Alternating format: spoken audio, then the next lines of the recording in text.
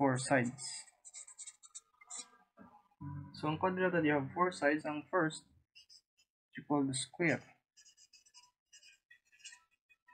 Square has, so, further visualize, you have a square. The length of side is A.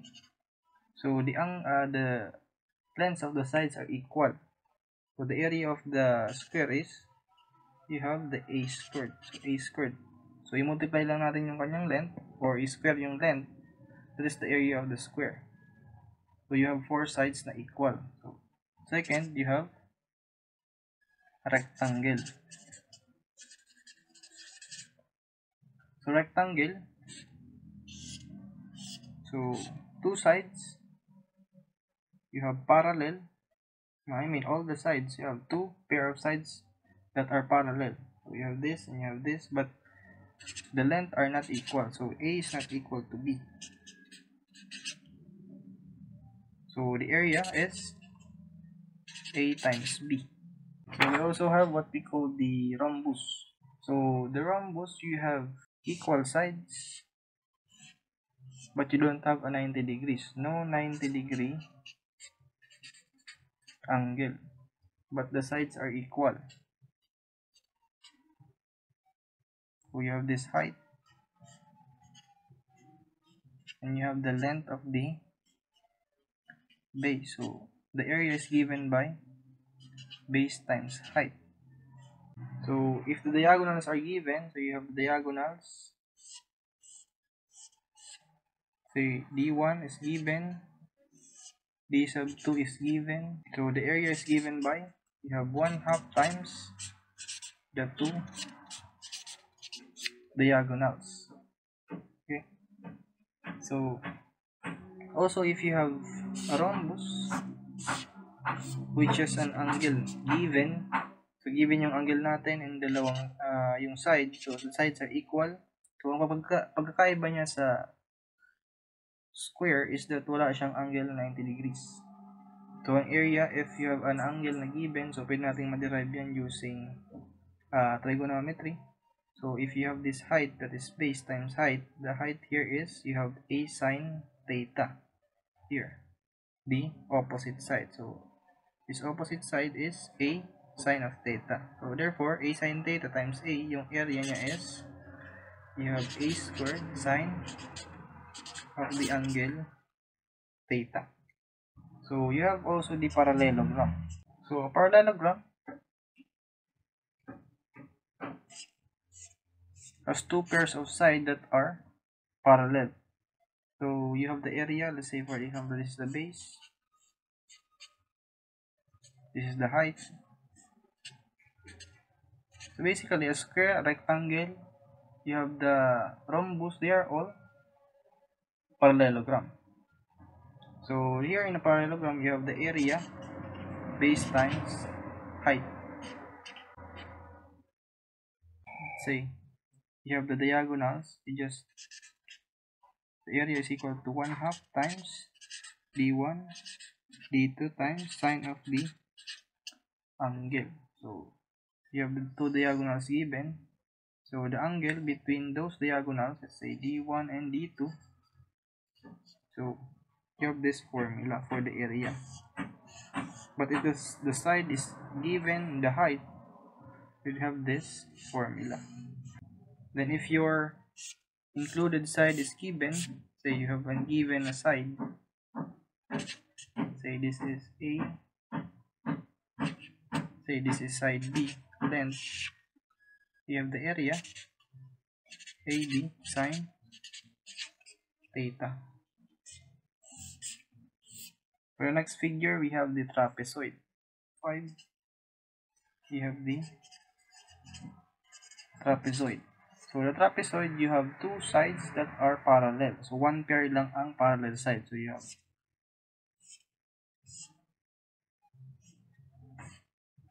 for example, you have this, the base, top base, the shorter, the longer base, and you have the height. So, the formula for finding the area is equal to 1/2. You have base, top, and lower base. I-add lang natin. then you multiply sa height. So this is the formula for area of a trapezoid. So the next is what we call the trapezium. So ano ba yung trapezium? So ang trapezium is a general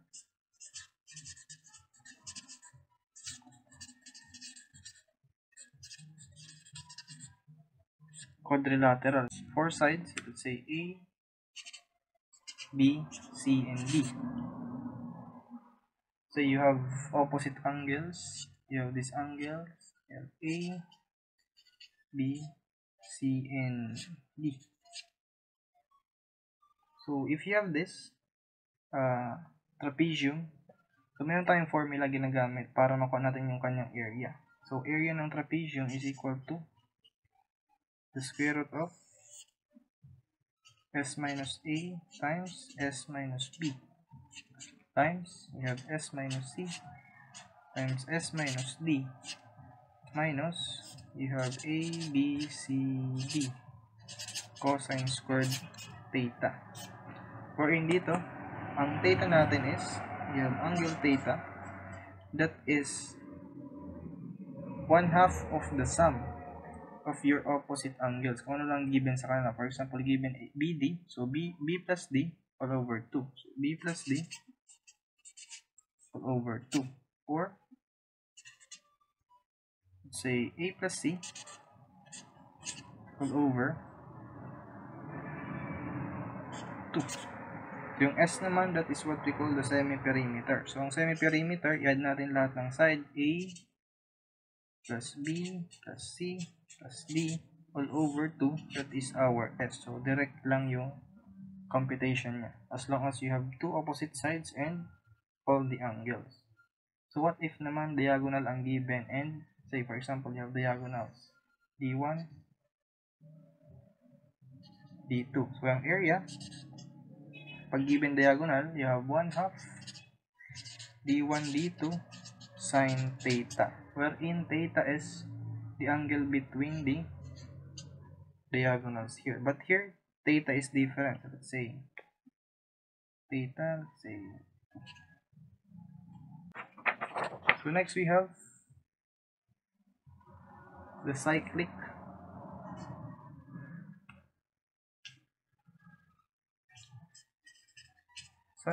quadrilateral.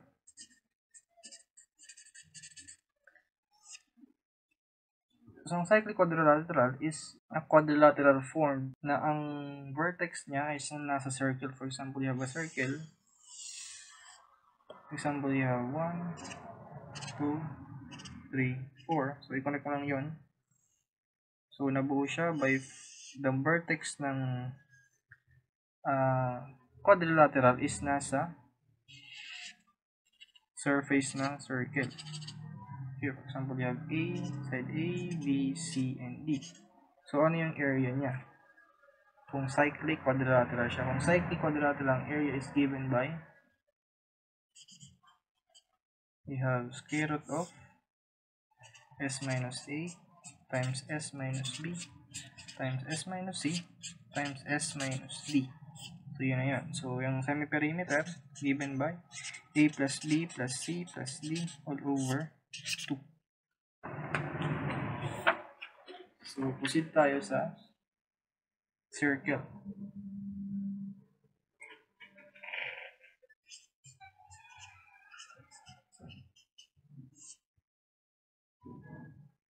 So, ang circle is formed by rotating a line constant at a constant radius. Yung circle natin, yung parts niya is, you have the, say, center.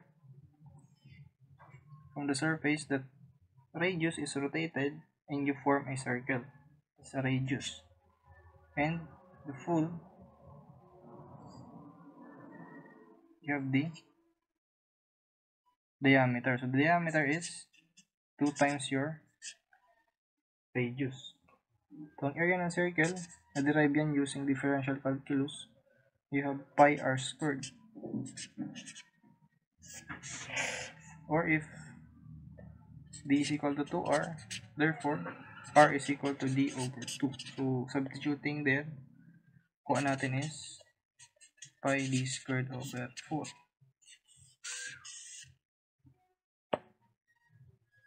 So what about yung circumference niya? Circumference ng circle. So the circumference of the circle is given by, you have 2 pi r, or since 2r is d, you have pi d.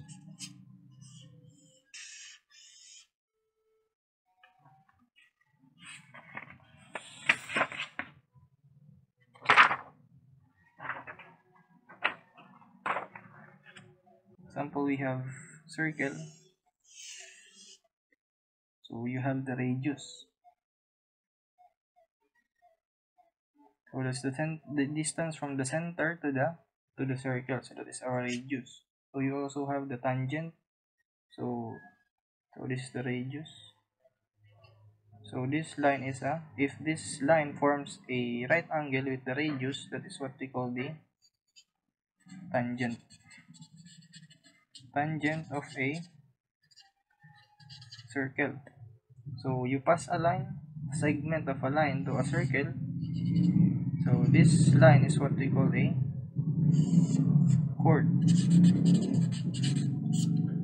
Okay. And extending your radius to the other side of the circle, that length is what we call the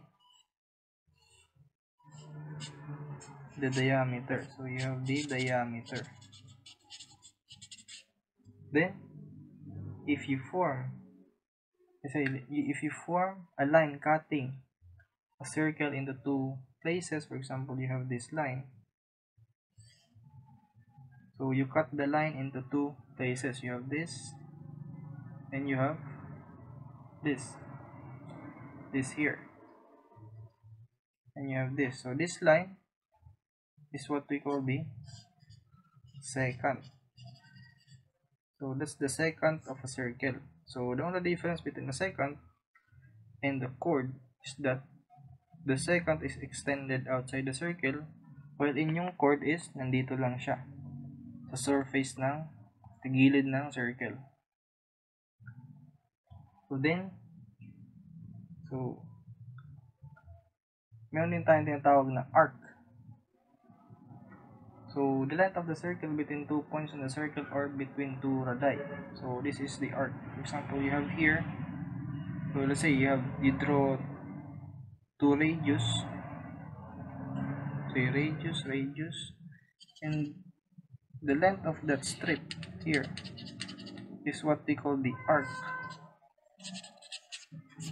of a circle, and we can find that length of the arc using the circumference. Okay, here, if the circumference of the circle is 2 pi r, so the length of the arc is being described by this central angle. So this angle is in reference with 360 degrees. So meaning the length of the arc is, say the length of the arc is S. Say the length of the arc, so that's an arc S. Say the angle is given by, you have 2 pi r times, you have theta over 360 degrees. So this is the formula for finding the arc. Your angle is in degrees. So basically you have the circumference and you ratio in proportion the angle. So in other books you have the formula for finding the arc, that is